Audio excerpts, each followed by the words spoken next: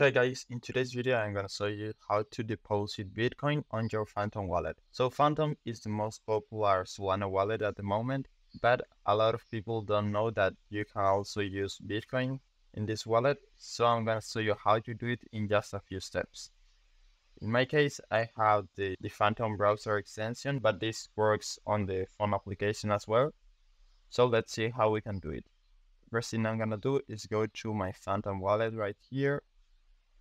This is my wallet, and as you can see, I have Bitcoin right here, and I can receive Bitcoin through this address. So let's see how we can add Bitcoin in our Phantom wallet, because by default, you won't see Bitcoin right here. You will only see Solana, Ethereum, and Polygon. So to add Bitcoin, you need to go to the top left, and then go to settings. And once you are here, you will see the active networks tab. So just click here and you will see Solana, Ethereum, Polygon, and Bitcoin.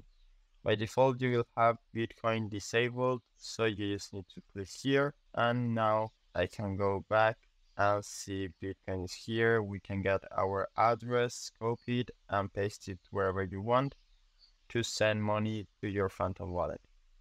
This way, you can deposit on Phantom directly through Bitcoin, and you can use Bitcoin to swap coins or send money. So I hope it was helpful, and thanks for watching.